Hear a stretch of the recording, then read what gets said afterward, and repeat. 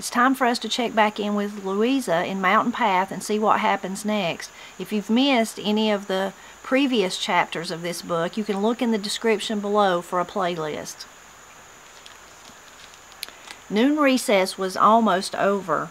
Rye had returned from her play and now leaned in one of the schoolhouse windows and sniffed the hot, quick August wind that had been sweeping steadily down the valley since early morning.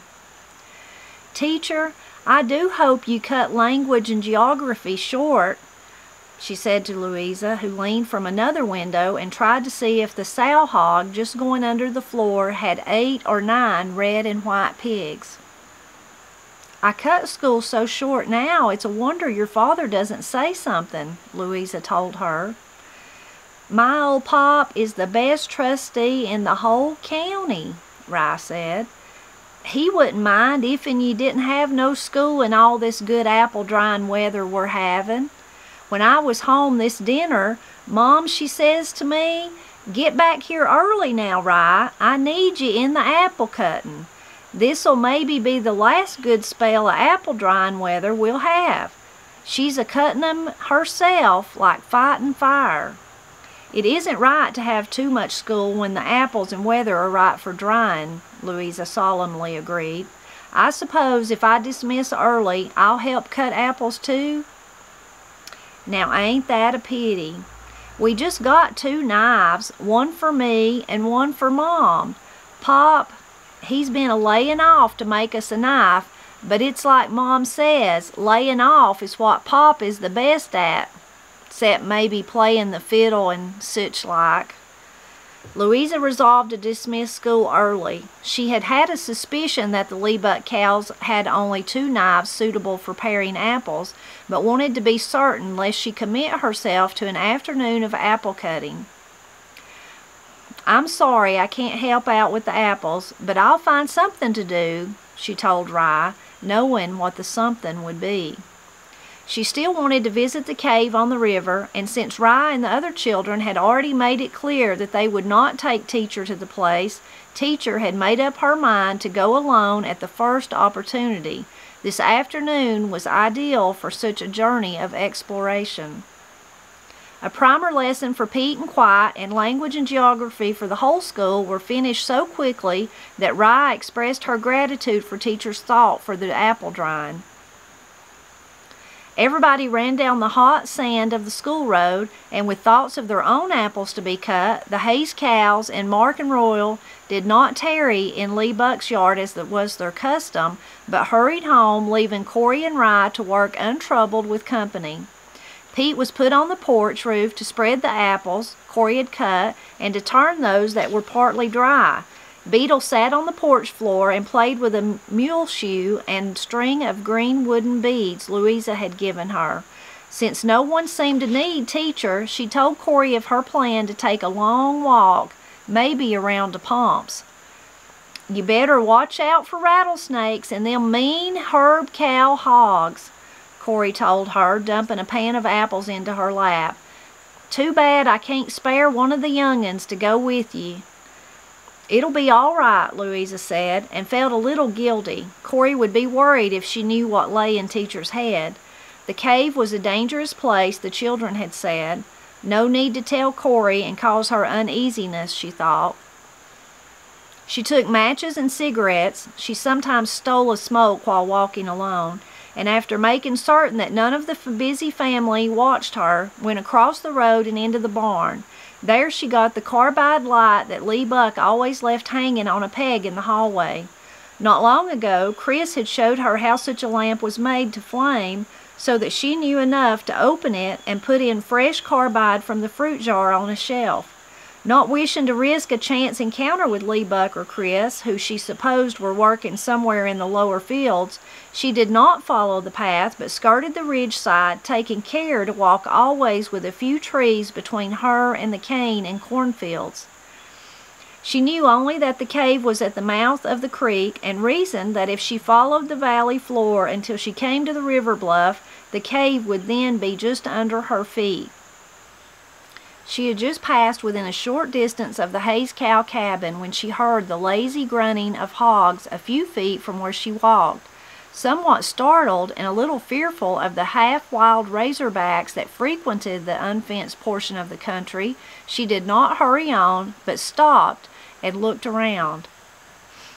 The hogs she soon saw were safely penned and were not razorbacks, but sleek black Berkshires, uncommon in the hills.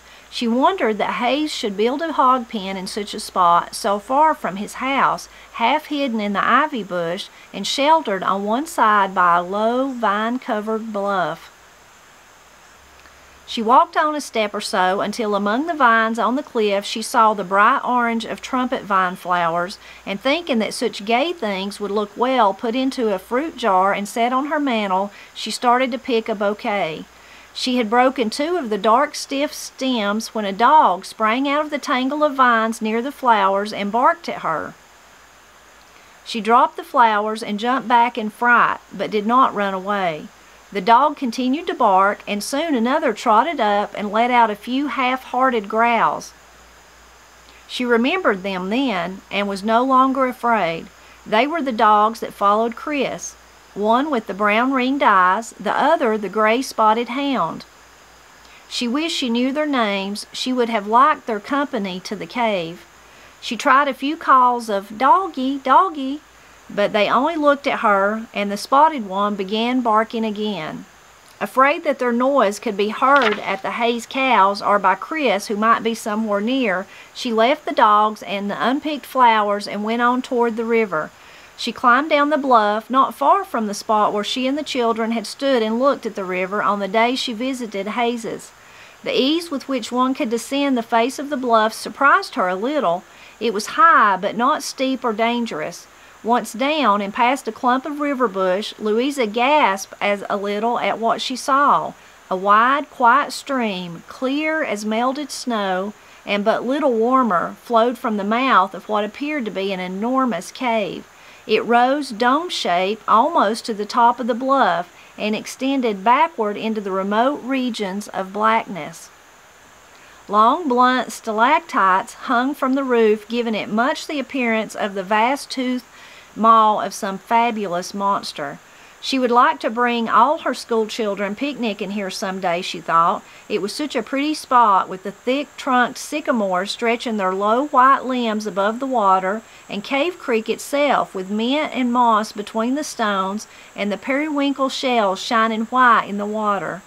She walked back into the cave a short way, and sat down on a great flat stone by the creek and smoked a cigarette. When her eyes had grown accustomed to the twilight, she noticed a skiff in apparently good condition drawn just within the mouth of the cave and chained to a staple wedged into the cave wall. She wondered if the boat were Lee Buck's. The cave, she supposed, was on his land. The cool half-darkness of the place was pleasant, and she was not afraid. She had been in other caves. A smattering of geology had given her an interest in rock formations, which had added to the natural curiosity she held for all things, and made it imperative that she put water into the carbide lamp, strike the flint, and walk back a little way. The going, though not difficult, was unpleasant. The passage narrowed until there was a little space to walk, except in the cold creek water. She went slowly, glancing often over her shoulder to make certain that a faint streak of daylight lay always behind her, and flashed the light up and about so as not to miss anything. When she had gone a short way, she saw a low passage leading up and away from the creek. White, feathery stalactites glittered in the glow of her light. Thinking that she might find something of interest, and at the same time save wetting her feet, she turned away from the creek and went up the corridor. From time to time, initials on the stone reassured her. Other people had been here before. The place could not be dangerous. When she had reached still another turning, she decided that to go farther would not be safe, since more than one possible way might confuse her. She was in no hurry. The place would be an ideal spot for another cigarette. There was little likelihood that anyone would come to trouble her in such a place. She seated herself, comfortable, on a piece of limestone, placed the carbide against the wall in such a fashion that it gave a minimum of light, and gave herself up to a complete enjoyment of the situation. There was, she felt with satisfaction, little danger of a chance passerby so much as smelling the smoke. The air current seemed to be moving to some region behind her, and there would of course be no one back there. All sound of the outside world was dead, and about her there was a deep stillness broken only by the musical note of a single drop of water falling at measured intervals into another water farther away into the passage. She took her time, for she rather liked sitting there. The sensation of absolute nothingness was new. The carbide was but a single point of brightness, revealing nothing. All sound of the outside world was dead, and about her there was a deep stillness broken only by the musical note of a single drop of water falling at measured intervals into other water farther away in the passage. The sound was a pleasant sound, and for lack of anything else to do, she fell to counting between each drop. She counted for some time. 1, 2, 3, 4, 5, clink. Always 5 counts, and then the single note, clink. She counted to 5, paused in expectancy of the sound that there was certain to come, but none came. The pause grew to an interval, and beginning again she counted to 20. Still no sound. The water, she reasoned, had dropped in just that measured fashion for hundreds, perhaps thousands of years. It would not now suddenly cease without cause. Something had come between the drop and the pool beneath it. A snake, perhaps, or a bat. She was not frightened. So fixed in her mind was the one fear that someone might chance by and find her with a cigarette that her proximity to some small harmless animal seemed a comparatively unimportant thing. She continued to wait, the cigarette hidden in her cupped hand. Her body bent forward a trifle so as to hear the sound again when the animal or whatever it was moved away. Her reason told her that no human would stand perfectly still there in the darkness watching the red glow of her cigarette or the muffled brilliance of the carbide at her feet. There came another clink, and she knew that whatever it was had moved away. But in which direction? She listened again, but heard nothing except another drop of water. It was most probably a snake, she concluded, and with a sudden, heart-quickening desire for light.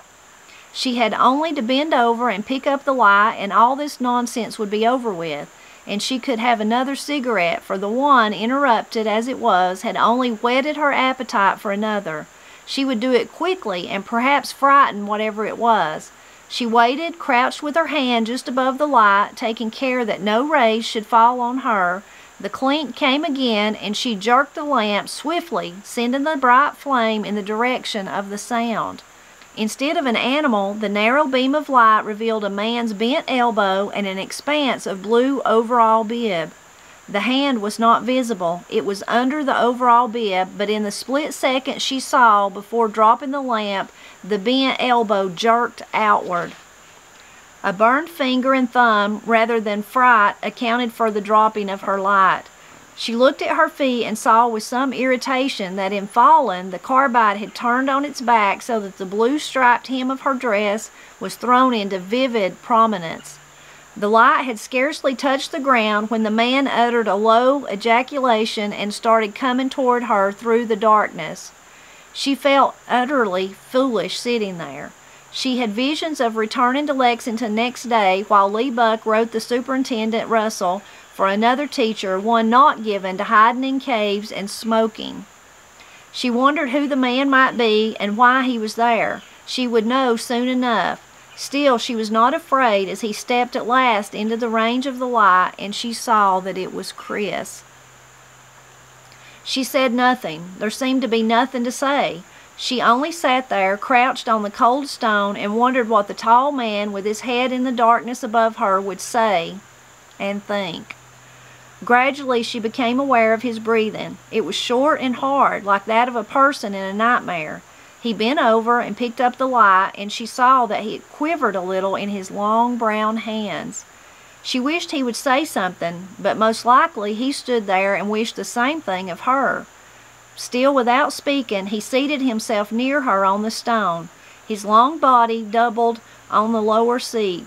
The light wavered over his face, and she saw that it was pale, the nostrils quivering, and the short upper lip curled inward until his teeth gleamed white in the shadow. She noticed, too, an irregular streak of soot on his forehead. He took a sack of Bull Durham from his overalls and rolled a cigarette with hands that still shook a little. Louisa saw her opening. "I know that you and people here think it's terrible that is to smoke, for a woman, I mean, but I've always liked to smoke, and today I walked down here and I thought this would be a good place to—" Her voice ebbed and died in the manner of an abashed child's. He lit his cigarette from the carbide flame, blew a slow cloud of smoke, and seemed to consider her words. "My grandma smoked a pipe," he said, and blew 2 smoke rings. "Is what Lee Buck'll think all that's worrying you?" "That's plenty. I'd hate to lose my job. Lee Buck wouldn't mind if you smoked in the schoolhouse, and if you did get fired, some things might be worse. I can't think of anything worse that could happen to me." "Not even if you hadn't dropped that light when you did?" It was a long moment before the full implication of his words came to her. Then it was like one of those picture puzzles in which one picture, if the observer looks at it long enough, breaks suddenly into other and different pictures. The children's unwillingness to take her to the cave, the boat, and the arm under the overall bib. She bent and softly touched the clothing opposite his right elbow. She felt cold. Suppose she had been the man Chris feared she was. Would she have been here now? The thought of what could so easily have happened to a man here in the darkness made her sick with terror. But oddly enough, the presence of the one capable of causing such a thing to happen was reassuring. "Why did you tell?" she asked, and drew a long, sobbing breath. "You'd guess. Anybody would. You won't tell."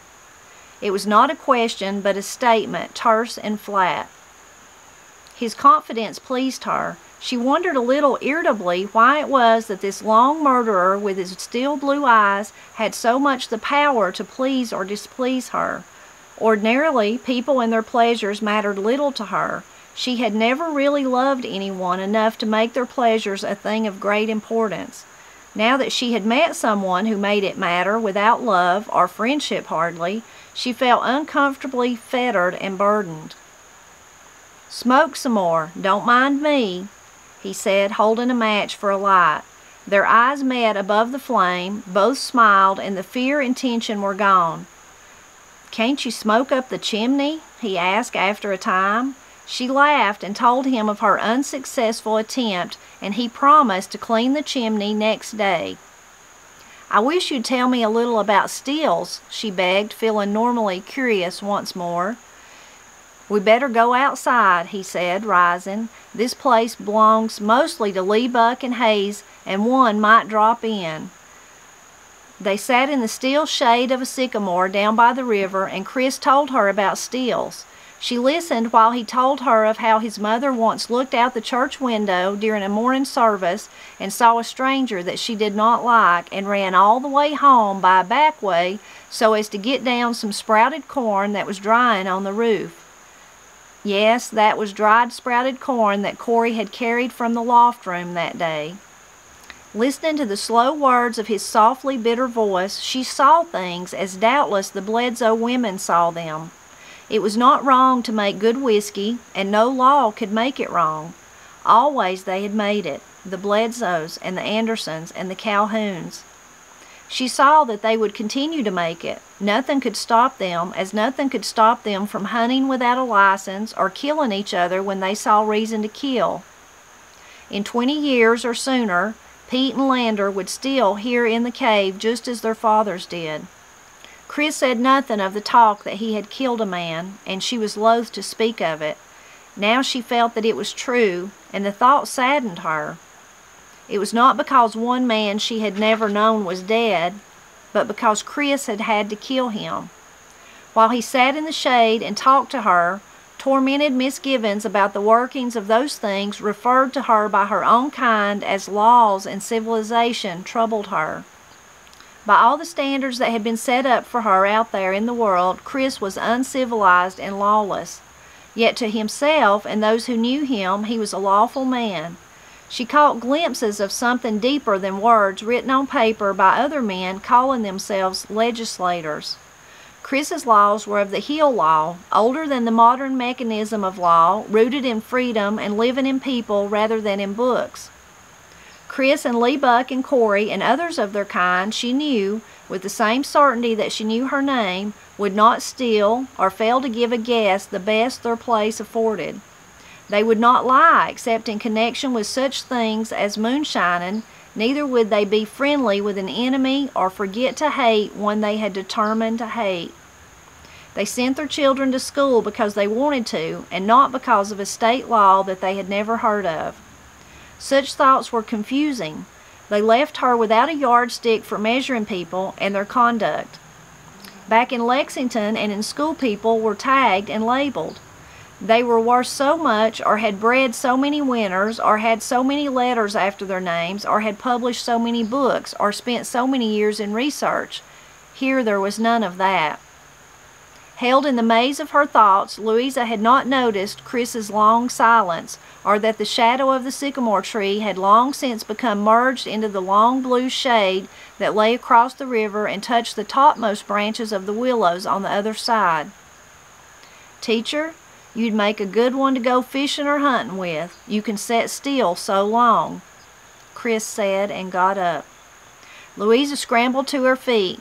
"I didn't know it was so late, but Corey is so busy in the apples, maybe she won't think to worry," she said, sorry that her time with him was gone.